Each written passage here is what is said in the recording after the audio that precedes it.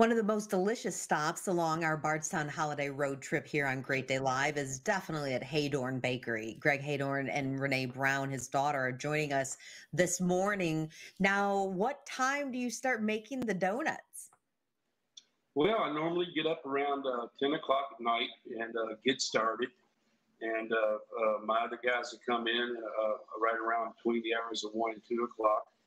And we'll roll all night until the rolling's done. And generally, it's done around about 7 or 8 o'clock. We get most of the goods ready to put out for the store. Now, for those of us who aren't lucky enough to live just nearby so we can pop in every single day, what is the must order on your menu there? Wow.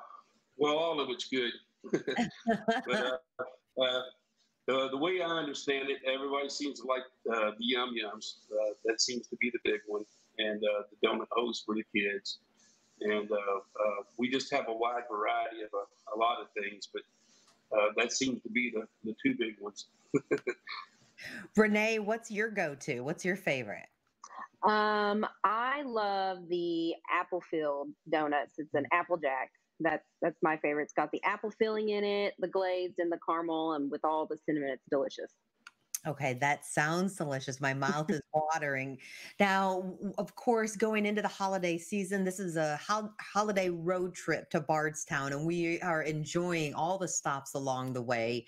What would you say? I mean, especially because so many people have had to cancel or reconfigure what their holiday plans normally look like. And Bardstown is such a perfect location from all different points in the geography of our region here. What is it like to spend the holidays in Bardstown? Well, it's a beautiful town, and there's lots of things to see and do. Of course, COVID did, the way I understand it, it has taken effect on some things like the restaurant industry and all that kind of thing. And everybody's just now getting back up on their feet. So I would say, we got a lot of nice restaurants and, of course, all the distilleries, distillery tours, things of that nature. And we're really doing our best trying to accommodate our customers as far as, all the COVID restrictions and things like that. We still want them to come to the bakery and enjoy that hometown feel, but, also be safe at the same time. We're actually serving out our window. We built pods outside. And we're serving out the window. Nobody's coming into the bakery because of COVID. Our building's really not large enough. I got 361 square feet in front store frontage, so that's not very big. And we're just really trying to play it safe. Mm-hmm. So you're playing it safe, but at the same time, you're ensuring that people get those goodies that they love. And Oh yeah. Well, I can also see behind you. I mean, you're in the holiday spirit as well. You've got the decorations up there.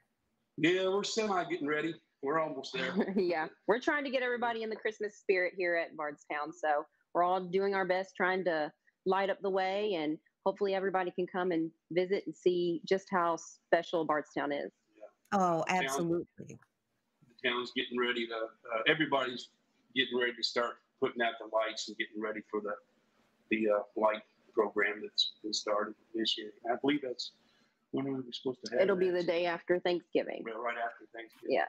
So then, Greg and Renee, tell me this. If you're a newbie and you've never been to Hadorn Bakery, just a little tip of advice between the hours of 7 a.m. and 1 p.m. when you're open, when people make sure that they get there?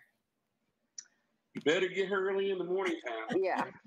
Because especially on the weekends, it moves pretty quick.